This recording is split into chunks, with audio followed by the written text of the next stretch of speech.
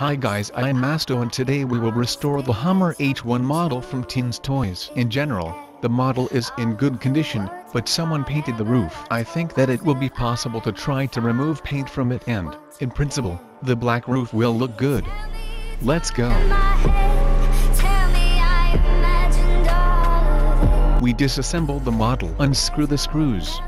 We removed the base and tried to remove the interior. It was difficult to remove. In the Hummers, the interior's just like on an airplane, isn't it? We removed the front bumper. By the way, I rarely met metal bumpers on similar models. I pour my homemade cleaning concentrate into the tray. I made it by mixing different cleaning agents in different ratios.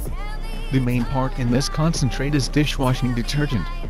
Just wash the model. I cut plastic rivets to remove the glass. I will try to remove the paint from the roof with a pipe cleaner in powder form. As a vessel in which I will try to do this, I took an aluminum bath with thick walls. But unfortunately I ruined everything. This tool just melted the roof. It immediately goes into the bin. Well, now you can assemble the model back. It's nothing complicated. It's interesting that the model was so transformed because it was simply washed. By the way, due to the fact that this is a hammer, the loss of the roof did not become a huge problem because without it looks no worse, although of course it lost its collection value. Well, that's all for me. Masto, goodbye.